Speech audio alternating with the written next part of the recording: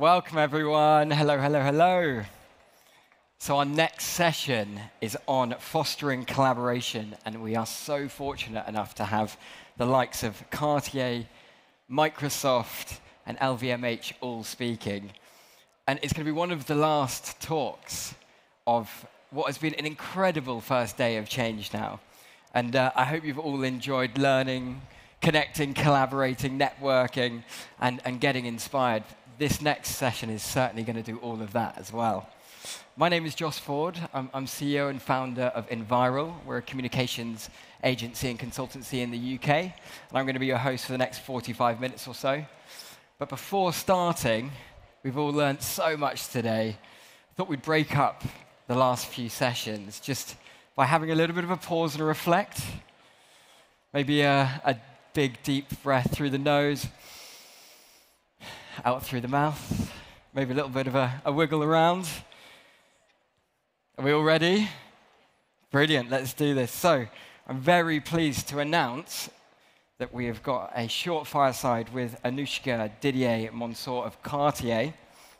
And over the next few minutes, we're going to be discussing the collaborations which exist in industries like the jewelry industry, whilst exploring Cartier's Watch and Jewelry Initiative 2030, which is based on the 10 principles of the UN Global Compact. So, Anouchka, in her position, is responsible for integrating sustainability in the Maison's long-term strategy.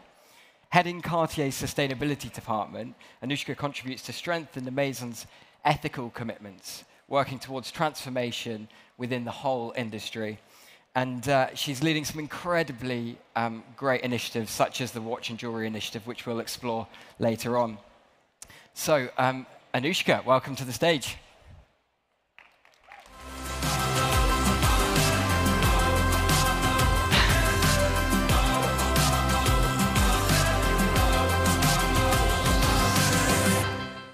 So, you've been at Cartier now for a decade. Yes. Can you summarize it for us? And you are now International Sustainability Director. So tell us about the journey. Yes, first of all, thank you for having me. I'm so excited to be with all of you here today. So it's been 10 years already, time flies. I joined Cartier in 2013. And before that, I worked in international law and philanthropy. I have a background in economics and international law. I was very lucky to grow up in a multicultural environment, grow up in different countries, and I've always had the desire to contribute, to have a more meaningful world. So at Cartier, I have this unique opportunity to have impact, guided by my personal values, in the very fast-paced environment of the private sector. So what do I do exactly? I lead the international sustainability team. I have a small but amazing team, full of energy, and so lucky. And we work on all the social and environmental impacts that we have as a company, so in our activities as a business. We report to an international executive committee member, and we're also very lucky because our CEO is extremely committed and visionary on these topics, and he does drive as well the sustainability agenda, which makes a big difference, I think. We've been working on all the impacts, and I have to say that in the last 10 years, I do see a few changes in sustainability that have evolved. I think as a business, we have an increased responsibility to act facing global challenges, acting in planetary boundaries. And I think we're also expected to act on more and more topics, biodiversity being quite new on our agenda as a company. And also, I think we have to collaborate more and more, both externally, and we're going to discuss this, but also internally. We have to work with all the different functions and our employees and all our colleagues to really manage to achieve our commitments. We have to work together. Well, this session is all about fostering collaboration. So, I mean, you're in such a complex industry. Yes. Driving collaboration must be such an important part of your role and the whole company's. I guess, what is your vision for being a responsible leader? I mean, how important is collaboration? Collaboration is key. We are a leading jewelry luxury maison, and as such, we have a big capacity to influence. And with this responsibility, power comes the responsibility to be exemplary and also to drive change in our industry. sustainability has been anchored in Cartier's DNA forever. We have some creations that are passed down from a generation to another, and they are timeless, both in design and physically. They're eternally repairable, and they contribute as well to the preservation of traditional and local craftsmanship. And we have a localized production too in France, Switzerland, and Italy. Oh, tell us a little bit more about that. About the manufacturing sites? Yeah. Well, it's well, you know, watchmaking in Switzerland is traditional there, and we have the jewelry branch as well that is there, and in France as well, and in Italy. So we have an amazing new manufacturing site in Turin that has solar panels. Wow. Yes, that we just launched. So it's amazing as well to see how in our operations we can really implement what we're trying to do in our supply chain too. So if I go back a little bit, we had created a dedicated department on sustainability 18 years ago. And from the start, so in 2005, we had a collaboration because we also co-founded the Responsible Jewelry Council, the RJC, that sets responsible standards in the jewelry and watchmaking supply chain on gold, diamonds, platinum group metals, amongst other materials. And our commitments are implemented all through the steps of our operations. So we mentioned our manufacturing sites, but also we look at how we buy, of course, where our raw materials come from, how they're transformed, and how we carry our day-to-day operations in our boutiques, our offices, and our manufacturing sites. It also goes further, how we contribute to bring the industry together. Today, we do act with a renewed sense of urgency when we see the global challenges that we must contribute to solve. And this is why we're accelerating our actions. We're implementing our science-based climate targets. We're also working to protect and respect the people that bring to life our creations near or far. And this is also why we bring the industry together through collaborations such as the Watch and Jewelry Initiative 2030 that you mentioned. It's key for us to keep in mind some principles as well. We want to make sure we act as a leader by example. We want to make sure we consider all the impacts long term when we take our decisions. We want to avoid disengagement. And finally, we also want to think in motion. That's a big principle we have. We don't have the luxury to wait to have all the answers. So we want to build both our knowledge and our concrete actions together. I mean, you've mentioned a little bit about your supply chain there, and we've heard a lot about transparency throughout yes. today, and it's obviously a big area of focus for all corporates. Do you see almost a cultural shift happening? And is business as usual changing, or is it, you know, just pretty on the front of people's websites? Yeah, it's a good question. I do believe business as usual is changing, and that we're shifting from a very control and audit compliance approach with our suppliers to a more of a collaborative partnership towards a common goal. We have been collaborating for many years now with our suppliers, but also with our peers, our competitors, and other stakeholders. We do think that sustainability is a pre-competitive matter and that we have to work together. I already mentioned the RJC, the Responsible Jewelry Council in 2005. We went from 14 founding members to more than 1,600 members today, so that was quite successful. We also... In what kind of time frame? Well, from 2005 to, I would say, maybe 2020 to reach 1,600 members. That just sees that change happening. Yeah, exactly. More recently, we founded working groups on colored gemstones with our competitors to improve the colored gemstone industry by providing some tools, responsible tools for suppliers, research and trainings. And another example I can share is the Swiss Better Gold, which is a public-private partnership where I sit at the board. And it's a great opportunity to help create and support responsible small-scale mines, artisanal and small-scale mines, towards better practices. And here, through this partnership, we were able to really help the small actors of the gold supply chain to have social and environmental projects implemented. And the first project we financed managed to bring electricity to the mine and the surrounding village, which helped the mine as well drop its carbon emissions by 62%. So we've been having a lot of great collaborations that were quite specific in topic in our supply chain. But we did see the need to go further and add a layer that is more transversal, to have a coordination of different topics, to be able to align on tools and methodologies. We all have the same challenges.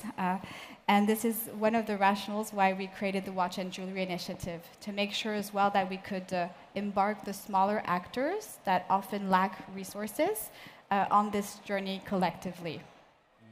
Makes a lot of sense. And I guess there's that scale of being able to look at things holistically as well, which is rather than big brand over here and small bespoke parts of the supply chain down here. And you've mentioned the Watch and Jewelry Initiative 2030 in a little bit of detail, but I'd love to kind of get a little bit more depth on that and maybe some kind of, I guess, case studies on how it's currently being practiced. Yes. So in the last years, we've seen that there was really a need to accelerate our sustainability actions because the world's most critical problems need, collective action. And this is why in April 2022, driven by our company CEOs, which is very important, we launched the Watch and Jewelry Initiative 2030. It is the first time in the history that an initiative brings together the watch and the jewelry brands together across the world. We have 37 members already, which is pretty impressive. And our wish is to unite all these actors around a common set of sustainability goals to transform the industry in a systemic way. By joining forces, we have the objective to accelerate our actions, but as well to maximize our impacts, and also to unlock new opportunities that we can only reach collectively to transform our industry. We have been accelerating, especially since July 2022, when we had the nomination of Iris van der Wicken as our executive director. She's been doing an amazing job in bringing us together to work. From the start, we had some key principles in mind. I think the first one was that we wanted initiatives that was CEO-driven, because you can only reach transformation through transversal and systemic change. Yeah. So you need to have your CEO that is on board and actually a driver if you want to have the impact that is needed. Otherwise, it kind of feels like a side of desk exercise by a department over here. Exactly. We all know that we are switching not towards a sustainability strategy anymore, but just integrating sustainability in the business strategy, which is how you make the difference. We also wanted during this first start, when we thought about the initiative, to have an inclusive and open initiative, open to all brands from geographies and sizes, because we need all sizes. And we wanted to be data-driven, to show progress as well internally, but also collectively as an initiative. And finally, we did not want to reinvent anything, so we wanted to take into account existing frameworks, such as the SBTi on climate, but also go further to integrate newer areas of focus, such as biodiversity. We know that we don't have all the tools that have been shared and aligned yet, but we know we need to accelerate, and our industry needs the data as well, because it's missing to apply some of the tools that we have on biodiversity. So that's the key principles. We have 3 big goals. You won't be surprised. Members, when they join, have to commit to 3 goals, and underlining as well commitments to make sure they start their journey towards reaching these big goals. The first one is around climate resilience. The members have to, of course, reduce their carbon emissions in line with the 1.5 degree trajectory. This is where I think we will have a great collaboration, because we all struggle with our scope 3. Cartier represents 99% of our carbon footprint, but we still need to collect some data to refine the data, to really understand where our levers are. So that's the big goal, first one. The second one is on preserving resources, and here members, when they join, they commit to map their biodiversity and water impacts using a science-based, credible framework. So we're using the SBTN, and they've just launched our guidelines, the guidance. And this here will be key to collect the data all along the value chain to use the tools like the GBS tool. And finally, this last goal we have is around fostering inclusiveness, and want to make sure that we ensure responsible and inclusive value chains. We've had some concrete actions that I can share as well to conclude, because I see time is already off. We've been working on a best-in-class governance, following a wide stakeholder consultation. We have almost a full board as of this month. We have 9 board members.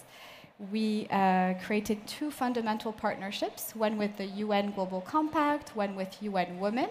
We have great experts on climate, human rights, and biodiversity that are working with us. So we have the Boston Consulting Group, we have Business for Social Responsibility, and the Biodiversity Consultancy. And we've launched 2 pilots a few months ago, one on ESG data and building a framework to measure, track progress, and also report as an initiative on the goals we have set for ourselves, and also to help members prepare for the evolving regulatory landscape that we all see is coming. So maybe to conclude, I would say that what we've created as an industry can be replicated to others, because we know now that businesses must take the lead, and that the world's most critical problems go further than the capacity of only one organization's skills, leadership, or resources. So in reality, sustainability is a collective journey. Yeah. Well, it sounds like you're an exceptionally busy person, and it's great to hear some of the things that you've been doing, and I'd love to chat for another 30 minutes. But we have another globally recognizable brand. We've got Microsoft coming on stage now, talking about how they're fostering collaboration. So please give a hand. Thank you very much. Thank you so much. Thank you.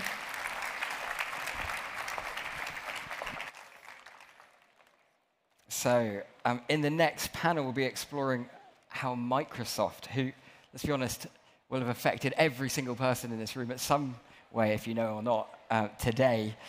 We're going to see how they're leveraging relationships with positive impact entrepreneurs to drive both their ESG goals forward, as well as their customers. So we'll be exploring Microsoft's Global Social Entrepreneurship Program with Jean-Philippe of Microsoft and Sara from Voiceitt. And a little bit about both of the speakers, as you can see on stage here, are Jean-Philippe Courtois is Executive Vice President and President of National Transformation Partnerships at Microsoft, and his focus is on transforming national economies by helping to create sustainable and inclusive growth through global digital transformation. And a bit like Anouchka, Jean-Philippe is an exceptionally busy person, and he spends much of his time outside of working with Microsoft with the Live for Good Foundation, which he co-founded with his family back in 2015. And as executive sponsor of the Entrepreneurship for Positive Impact program, Jean-Philippe helps support social entrepreneurs to scale their impact through Microsoft's technology, expertise, visibility, and ecosystem. And we'll also be joined by Sara from Voiceitt. So Voiceitt is a brilliant organization which has been linked to the Entrepreneurship for Positive Impact program. And Sara is co-founder of Voiceitt. She leads business development and partnerships in the US and is driving real inclusive social change by providing an AI speech assistant for people with speech disabilities, disorders, and impairments. Honestly, go into your notes, bookmark Voiceitt, go and watch some of the videos on their website. It's just amazing to see how they're transforming lives for better. So Jean-Philippe and Sara, please come onto the stage.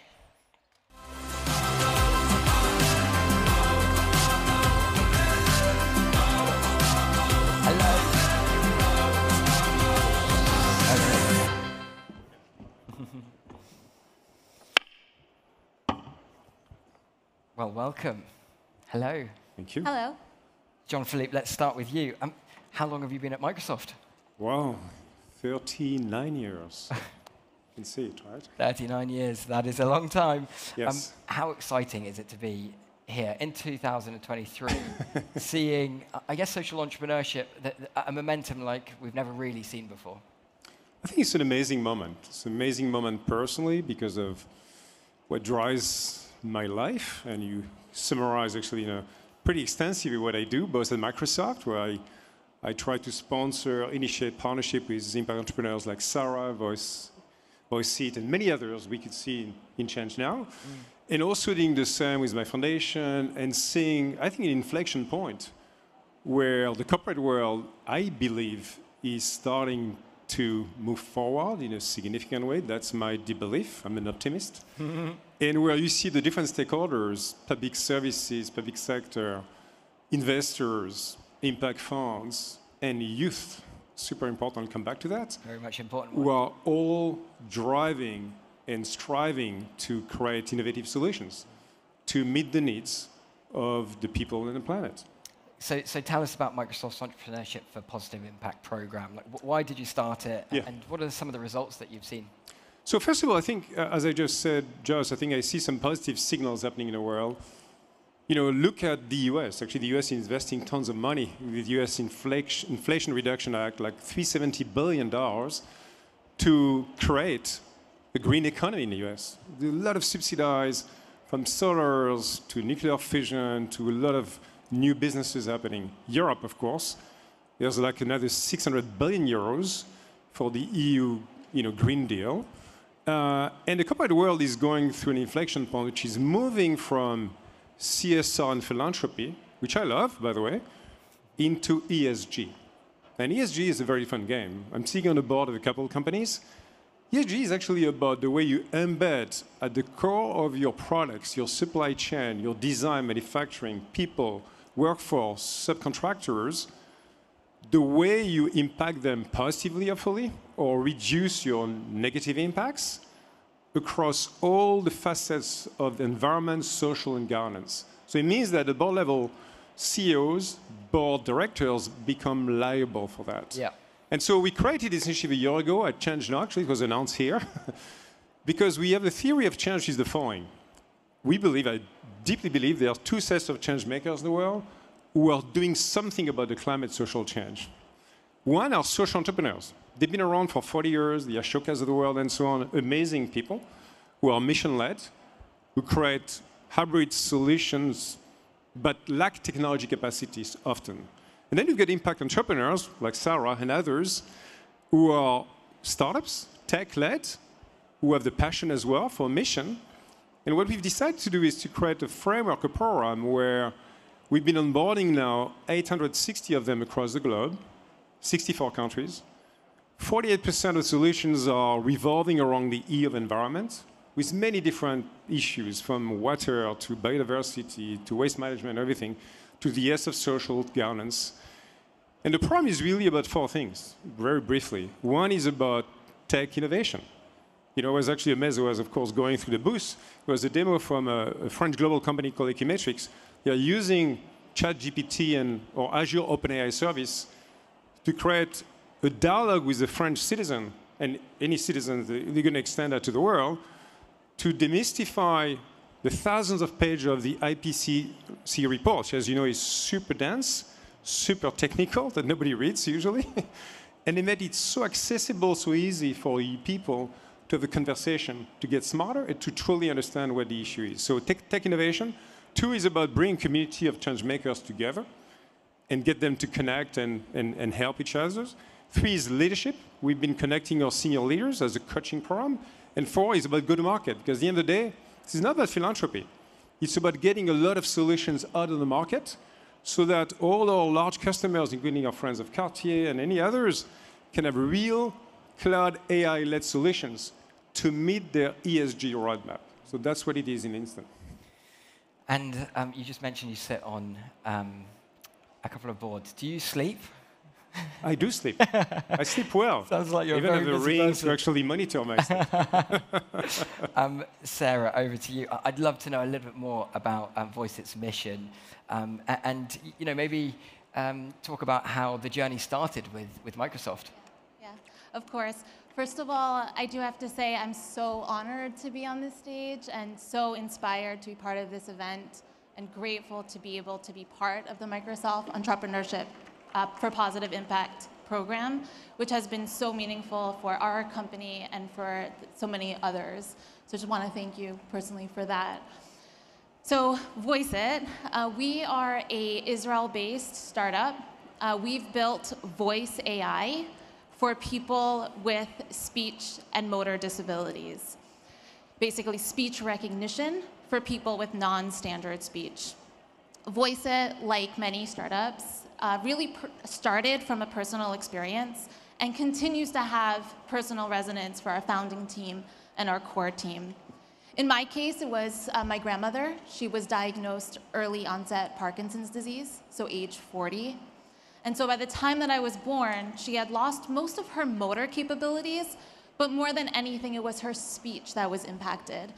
And even as a young child, I felt her frustration because it was difficult for her to communicate even basic human needs, like I'm thirsty or it's cold.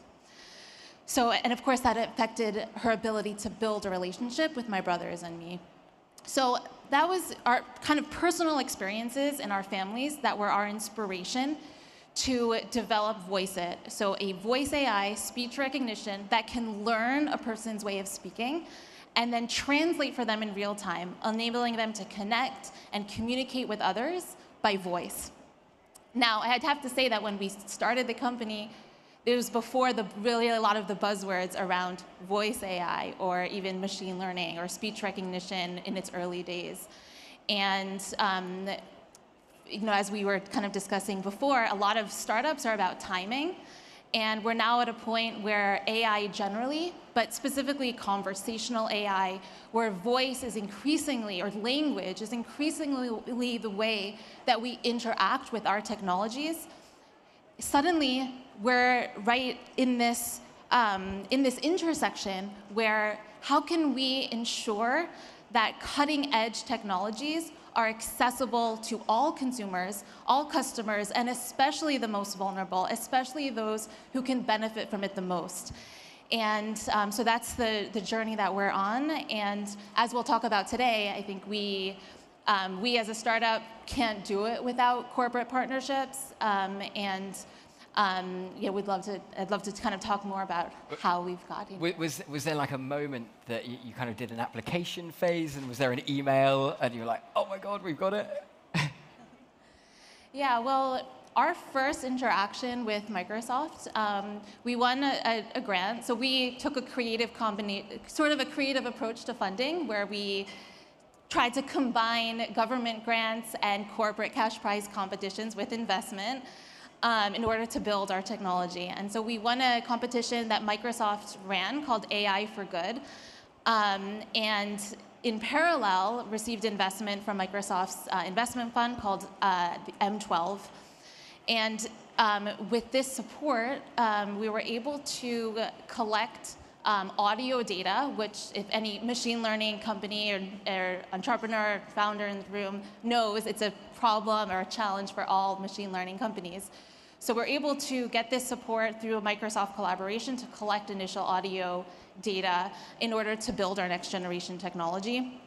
And as part of this prize as well, we had the opportunity, and I'm not sure if we talked about this, we had the opportunity in Seattle, in Redmond, Washington, to meet Mr. Satya Nadella, CEO of Microsoft, which is a really unique experience, but had the chance to see and experience what it's like for leadership at the top to be not just talk about let's help social impact people, but really to show commitment to making this happen in whatever direction it takes.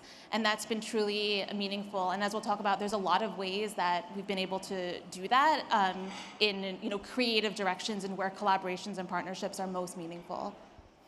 So why should major enterprises, collaborate with positive impact entrepreneurs? Like, what do you kind of get from it? I think there's a lot to gain from that.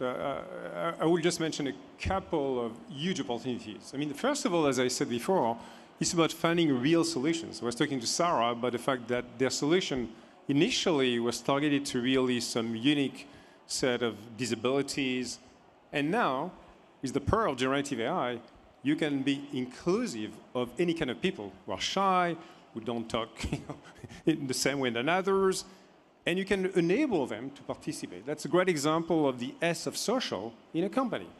Now, give me some example, because I think it's very practical. I was talking to the CEO of Biodiversity, B and O diversity.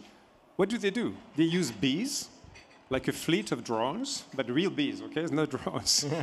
to basically fly across a landscape and be able to collect pollens, and then with all those biomarkers, analyze and index the biodiversity of the landscape. And what they do, they help out a bunch of companies like Danone and others to have a real biodiversity strategy, because you know what? For all the ESG stuff we talk about all the time, it's about data. You need to have data. You better have data that are reliable, transparent, trustable. And so that's something pretty unique where you can find solutions. Let me give you another example. It's a French company expanding now to Europe, Viscab. What do? They've been able to get deep into construction materials. Construction accounts for 10% of CO2 emissions in the world. It's huge. And the biggest part of that is the materials you use when you build the place. Because you can do some great work in terms of energy efficiencies as you operate, but if you screw up with the materials, you're kind of dead in terms of CO2 emissions. So they work on that with depth in terms of data analytics and so on to actually enable promoters of very new projects to build with the right materials in the first place, to cut down their CO2 emissions roadmap. I could go on and on. So you've got EcoVadis, a French global company, one of the leading actually global ESG business sustainability ratings. They are using Microsoft data and AI platform to enable that, to be able again to trace that and connect into our cloud for sustainability. So that's the first thing, is getting real solutions for like the Cartier executive we had on stage and all the sustainability ESG officers of the company, because they need a real solution. It's not just big statements on stage. It's about what we do every year to cut down. And the second thing to me, which I think is huge, I believe in such, because of my life probably as well, is what you get in return connected with entrepreneurs like Sara and others, right? I mean, you could feel it, I hope, from the audience as well. You get so much positive vibes. It's so inspiring. Always, number one, about the why they do what they do, okay? It's not to be famous and rich, okay?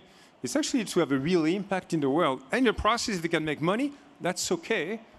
But as long as they stay very focused on their purpose and the mission they have.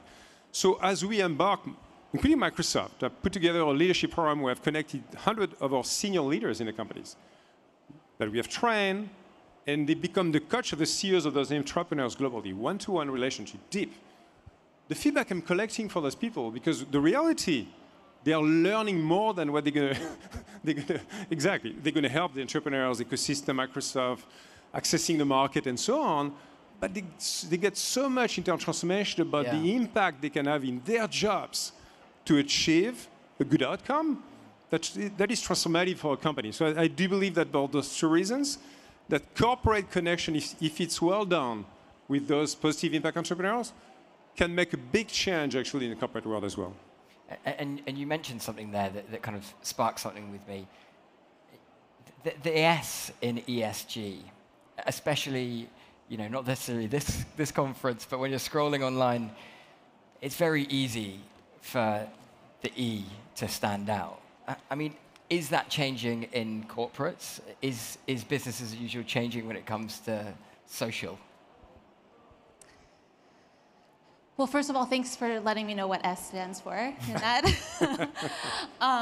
Well, when I'm thinking of collaboration in and where those letters, I think in a corporate environment, there's a lot of things that clearly startups can do, and clearly things that we just cannot ever do. And the same in reverse in terms of what these sort of the beginnings of innovation within a corporate environment and how fast it can naturally move and so on. So that's sort of clear, and I think it's also what's now pretty famous, the concept that with AI now and where it is now, you can have $1 billion company with like one person or two people. I would argue that we'll always need big companies. We will need organizations as humans. Yeah. But when I think of collaboration within corporates and with startups, it's a lot more than just a sale or an acquisition, which are great, by the way. So a sale and acquisition are great, but I think it's an illusion that those are the only things that are possible when we think about corporate partnerships. I'd like to give an example through our programs and what we're doing with Microsoft from the very beginning. And now our partnership goes, a few years already.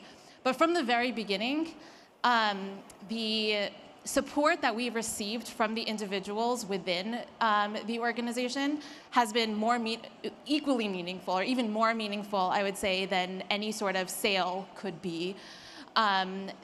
As founders, the kind of mentorship that comes from that is possible through the expertise of executives in the different organizations from Microsoft and also from others continues to be that real driver.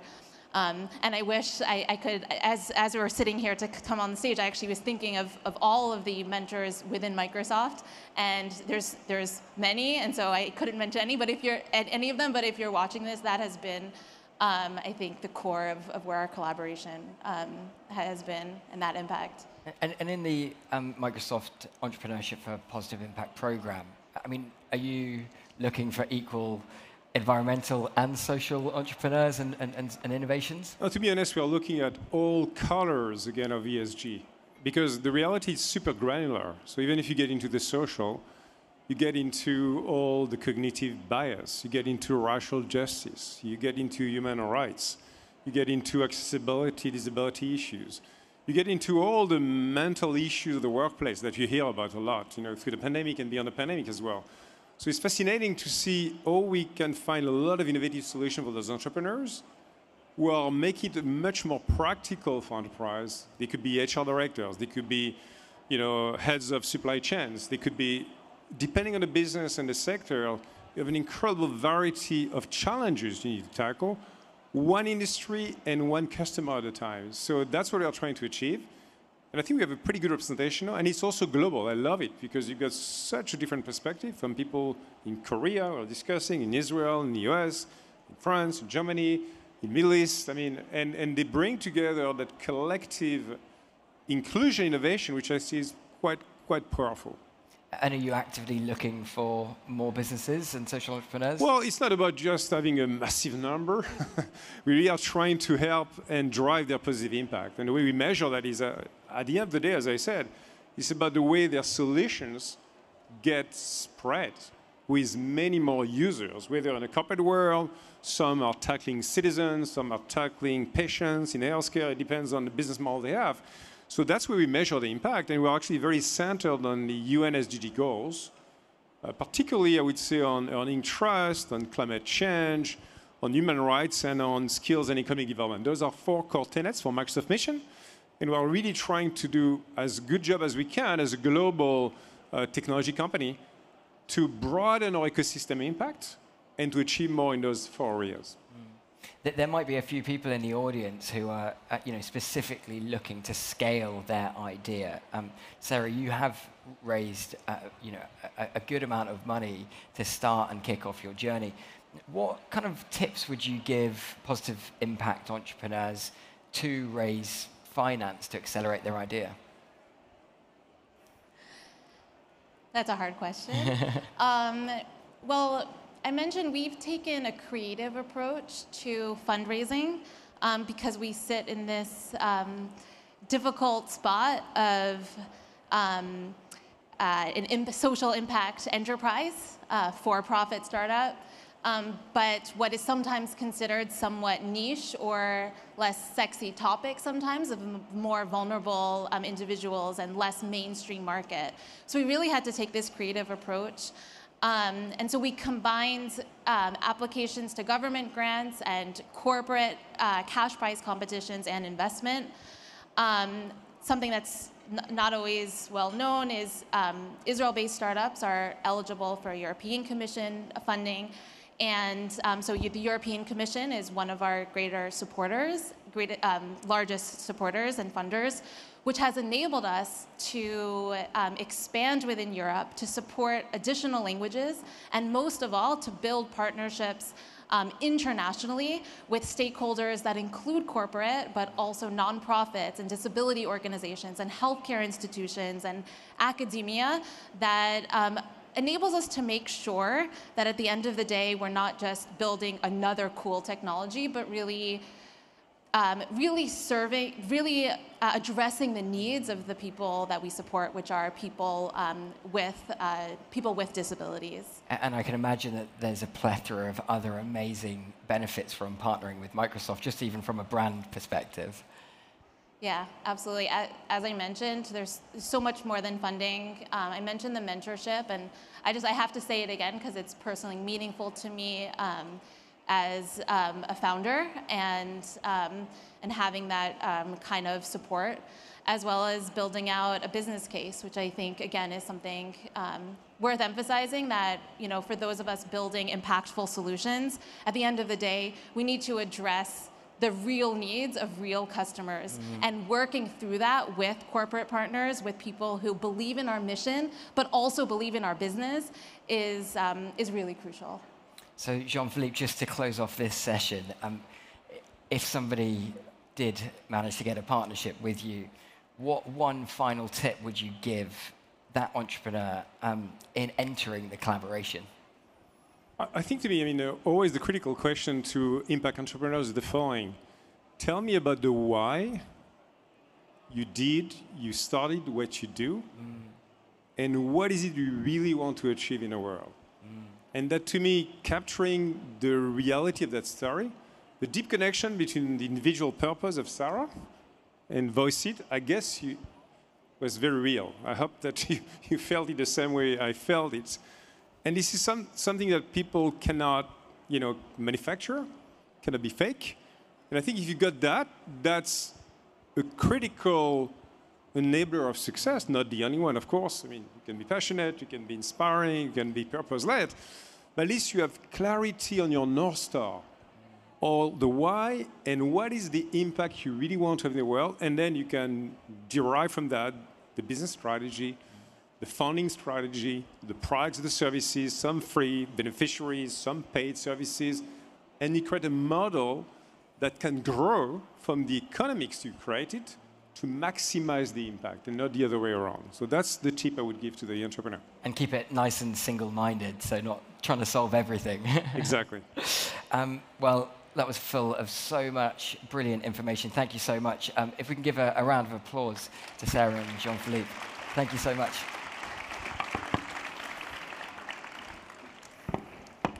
Thank you. So good. So the third and last part of today's session is with Alexandre Capelli of LVMH, Marie FALGUERA of NONA Source. Oh, here we go. You are here. And the amazing Alice Audouin of Art of Change21 to discuss how collaboration can be a source of creation, circularity, and therefore a powerful source for good. And yeah, please come and sit here. I'm going to sit in the pink chair.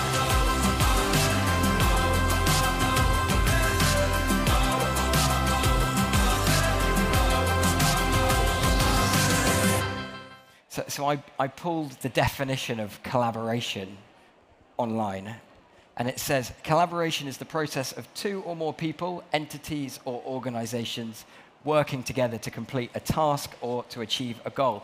Well, we have three people who are literally working week in, week out, doing that, achieving lots of goals. So it's great to have you guys on the stage.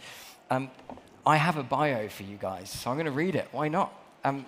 We have Alex over here. Alex joined LVMH in 2006, where he works now as the Group Environment Deputy Director. He began his career in 1999 as senior consultant leading projects in communication and eco-design with the luxury and agro-food industries, and is an integral part of LVMH's Life 360 initiative. Marie, hello. You are the co-founder and head of product at NONA Source, and NONA Source provide affordable, luxurious deadstock fabrics and leathers from the most exclusive high-end luxury houses and famous designers. And you've been working with LVMH, am I right here, for the last 3 years? 3 years, perfect. And we have Alice. Hello, Alice. Alice is the chairman and founder of Art of Change. 21. Alice has been involved in sustainable development for 20 years. We're clocking up some good numbers here in sustainable development today. And yeah, you've got a passion for communicating the link between contemporary art and the environment to truly engage people with the sustainability movement. And I believe you guys have been working together for 5 years. Is that right? Yeah. Wow, there we go.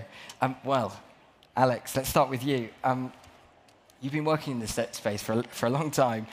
Before we talk about NONA's source and art of change 21, I'd love to understand why collaboration is important to you, and ultimately give a little bit of insight on the Life 360 initiative. Yeah, quickly, first, environment and sustainability is quite a long-standing commitment for LVMH, and it all started 31 years ago now. I was not there at its time, but yeah, we have now a strategy called Life 360. It's based upon 4 main pillars. The first one is circular creativity. It's all about eco-design and product. Second one is about traceability and transparency, so being able to trace all our strategic raw materials until the field, until the mine. And transparency is more about sharing some information at the product level with our customer. Then biodiversity, we have some target on achieving zero deforestation, on raw material certification, and also covering, preserving, regenerating 5 million hectares by 2030. And the last pillar is climate. Everyone knows about climate now. Mm-hmm. And to achieve this ambitious target, we know that we rely on collaboration, on innovation. Without innovation or collaboration, very likely we won't be able to achieve these targets. And for us, it means mainly 3 main topics. The first one is to create new, circular, regenerative, innovative business. And NONA Source is a perfect one. It has been, Marie will talk more about NONA Source, but it's all about boosting, scale up circularity within the fashion industry and also supporting young creation. Second topic, which is really key for us, is how we can change the representation of beauty, how we can make the link between nature and creativity. And to achieve this target, which will definitely help the luxury industry to change the representation of beauty, we rely a lot on artists and creative people. And again, the collaboration with Alice and with artists is really key. Just very quickly, one illustration. Thanks to Alice, we have met an artist called Thijs Bisteker, a Dutch artist, which is doing great piece of art on all about deforestation and reforestation. And we also have a partnership with the Man and Biosphere program at UNESCO.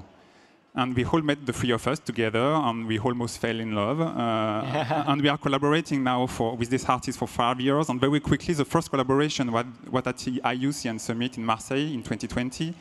And Thijs made a piece of art called Wither.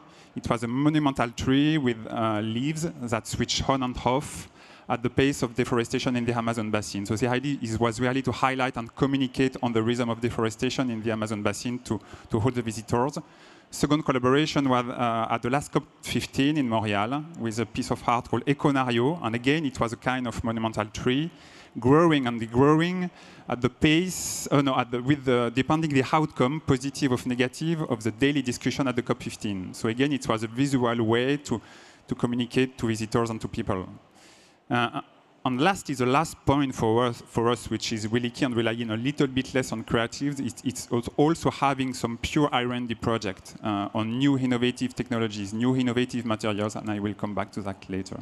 Thanks. Amazing. Well, thank you so much for that. And Alice, I'm also a huge advocate for making the sustainability narrative engaging and inspirational.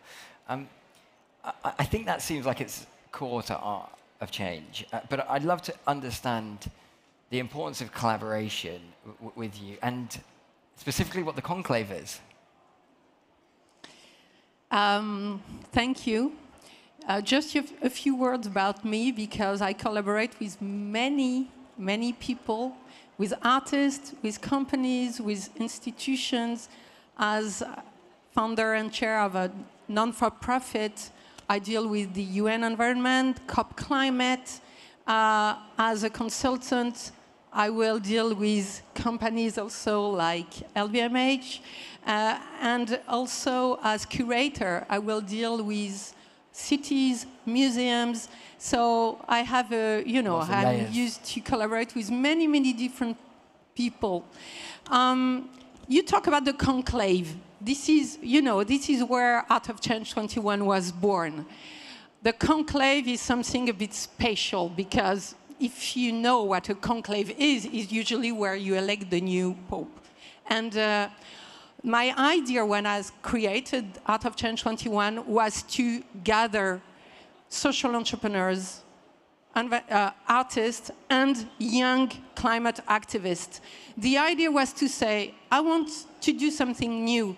And I'm sure that bringing together artists and activists and social entrepreneurs will be a very good way to imagine new campaigns, new ways of mobilizing people. And this is, for instance, how Maskbook, one of our big project, a participatory project at Art of Change 21 is born, with more than 200 events in the world now and about 8,000 participants. So I think this is cooperation in the way of making decisions, of brainstorming. And I think that you can use that even to create an NGO, and this is what I did. But now, collaboration, as you know, Alexandre was talking about, is very interesting because I want to share a little anecdote about Taj Bisteker, because when I put them together, the idea was also that LVMH would finance the artwork of Taj. Taj, when I said to Taj, hey, LVMH will be your sponsor, Taj told me, stop. I want to check if there is no greenwashing behind that. I want to have a discussion and to have the proof that I would create an artwork talking about deforestation, which would not be sponsored by a company involved in this deforestation. And thank you, Alexandre and Hélène Valade, because, you know, it was a new, you know, the power has changed, you know. It was not the artist like, thank you, you give me money. But it was like, okay, let's collaborate together, but based on common values. And so Alexandre had to prove that, okay, everything was okay. And then the collaboration could start. And there is another example named Jérémy Gobet, also with LVMH. He does coral restoration as an artist, but he has invented a kind of lace which can help coral to be restored. And the same, you know, we brought him in a biomimicry, you know, fair. We made many different things. And I think that environmentally engaged artists are not in museums or gallery. Not only they love to talk with scientists, they love to talk about innovation with companies because they want to share solutions. And they are kind of researchers, as well as you have researchers in your innovation department. Well, any artist in the audience knows that you have the power. And you can ask for a due diligence process when working with big corporates. That's really interesting to know. And Marie, you've been working together since 2020. I'd love to know what the last 3 years has been like working with LVMH, because it seems to me that the momentum and just the perspective of the circular economy is so different now to even just 3 years ago. And I'd love to know what those early conversations were like with LVMH. Yes, sure. I will just tell you first what is NONA Source, what we do at NONA Source, and then explain you this momentum. What we do, it's all about fabric rolls needed to make garments. And what we do is that we collect and resell all those production overstocks from the LVMH luxury maison to professional of fashion and design via our digital platform, so B2B platform. Our ambition is to normalize the reuse of dead stock fabrics, existing resourcing, and to be a key player of circular economy in the fashion industry. And so it's 2 years ago that we opened officially. And it is true what you said about the momentum. It was not that mature as it is today, but all the pieces of the puzzle were already there. On the one side, I can say there were so many independent designers or small brands struggling to get access to high-quality fabrics at affordable prices in a small quantity, because these are the rules of the fashion industry. And on the other side, there were plenty of sleeping rolls. We call them the sleeping beauties, unused in warehouses and just there. And beside that, there is, I would say, the trend starting and increasing pressure around the waste reduction issue and emergency. So in this context, of course, we had a card to play. And we, for the beginning, we always position ourselves as impact-driven and collaborative initiative, as well as a problem solver. This is key. So the first key to convince LVMH group to materialize our idea was to underline the value of those day stock and consequently their great resale potential. First step. The second step was to onboard all the LVMH maisons because that stock are coming from their warehouses. So we had to show them the great story, the great second life they could have, and they could join and participate to circular economy. And it's a question, it's all about transmission, because a fabric is, as a story, it's not just a fabric roll sleeping.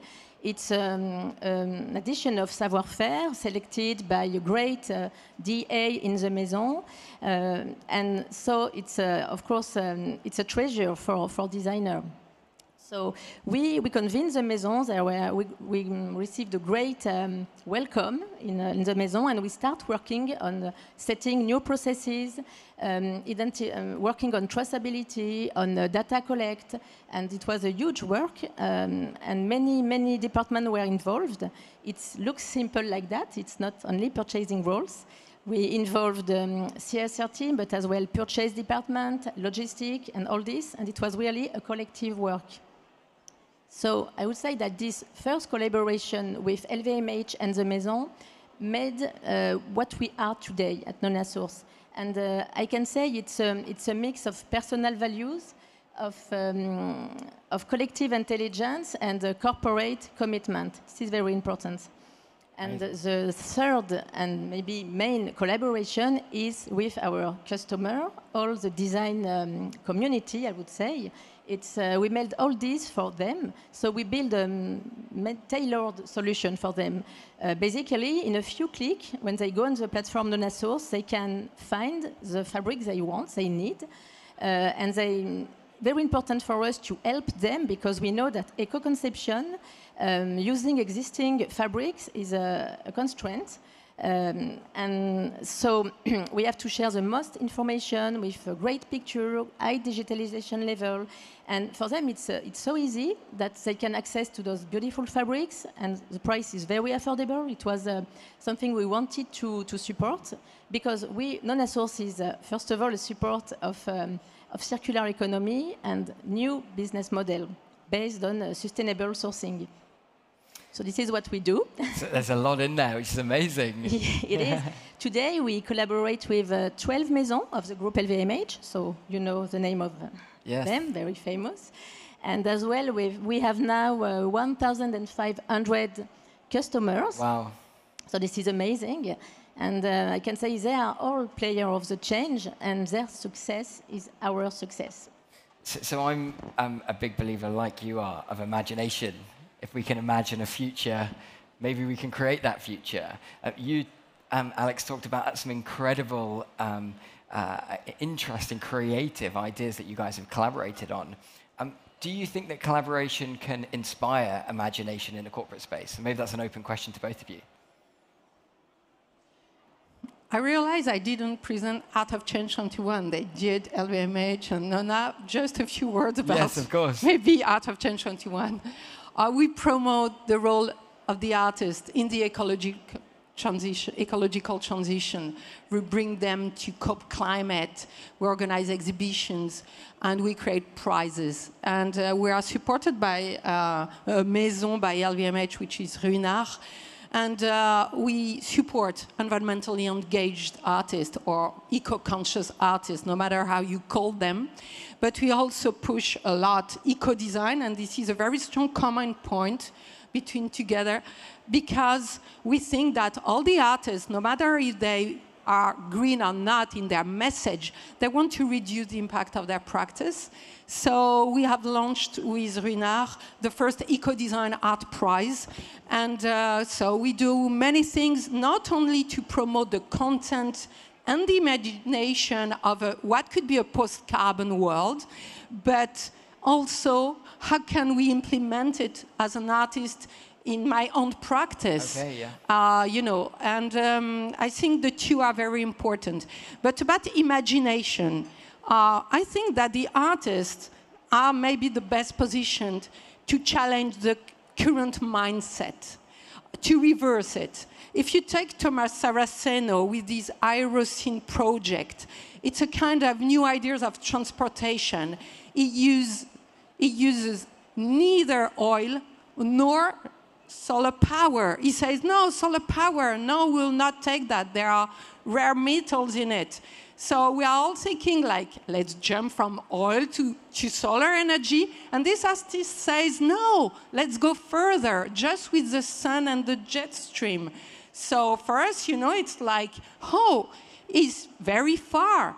And then you have another artist named Arun Mirza. He uses solar panels in his works. But he says, hey guys, you know, solar energy will bring a new civilization. What will be our culture? We will have rituals.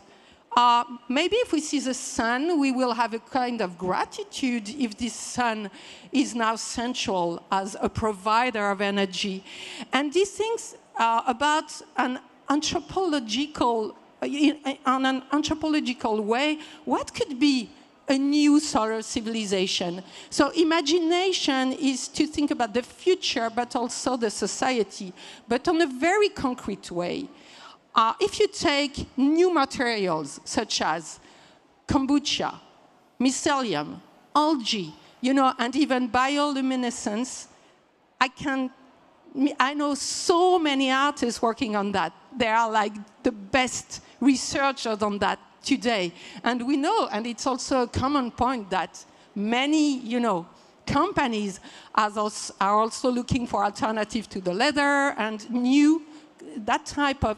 So I think there is a strong connection. And if when you leave, you go behind and you see the Ruinart space at the LVMH Moët-Hennessy space, you will see a kind of tree right here. You know, it's a Niels Udo tree, and this is new, an artwork can provide ecological services.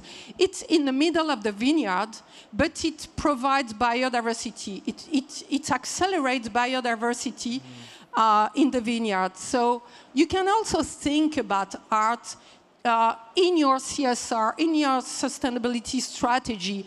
Artists can, you know, challenge you, but also strongly help you. Yeah. It's definitely a tool within a business toolkit to think differently and think against the grain. Alex, just because we're running short on time, I'm interested to know, is there a secret sauce to a long-lasting collaboration? I'll be short because, yes, it's over now. We are in Paris, so I would say it's almost the same ingredients as a very loving couple. You know, you need a bit of passion. You need a long-standing commitment to create confidence. You need mutual benefits. And of course, you need to be demanding, but also support each other in difficult times, you know. That's it. And you're married for a very long time. Yeah, almost 22 years. And Marie and Alice, is there any final remarks for small brands or artists who are looking to collaborate with large, you know, especially reputational brands? Have you got any kind of thoughts or remarks on that? What I can say about that is what is significant in the new circular model in fashion architecture is the interdependence of say core savoir-faire, like manufacturing, and the new services like sorting, traceability, recycling, or all those new channels And so this is new and very specific. And this creates bridges and synergy opportunities, especially driven by innovation. So I really believe in that. And we can see today more and more brands and groups that are partnering with startups, innovative startups, to achieve this purpose. So this is very positive because we all need to make an addition with all our skills, and it's a new complete system, totally new architecture that will make the change possible. And Alice, just to finish, in kind of 30 seconds, have you got any tips for small businesses or creatives who are looking for successful partnerships? Again, I think that if you consider an artist as a stakeholder, it's a very good idea to talk with artists because they will represent the interest of the civil society, but with a vision which goes, a very long-term vision. So I think that if you want to go far, it's good to have this view from artists and to collaborate with them. And the artist has the power often. They don't have the power. Artists don't have the power. But they have a power in their mind, but not. Society has to use this power, but they don't have the power within the society. Unfortunately. Maybe things are changing, and hopefully with artists calling out for better due diligence, we know that can be a successful future. So anyway, thank you so much, and please give a round of applause to everybody.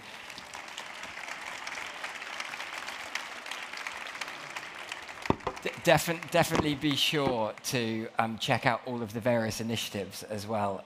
It is, especially some of the art that I know that you've been involved with, it's absolutely incredible to see. So it's a shame we couldn't get it on the big screen. But thank you so much, everybody. And we actually do have one final unplanned session that is going to be happening in just a few minutes. So thanks for leaving the stage, guys. The final addition to the program is a very exciting unraveling of the first ever plastic forecast with the Minderoo Foundation. So it's going to be happening in the next couple of minutes. So thank you so much for listening, and I hope everybody is very up for a little bit of connections and networking. Please do speak to people if you don't know them, and thanks for listening.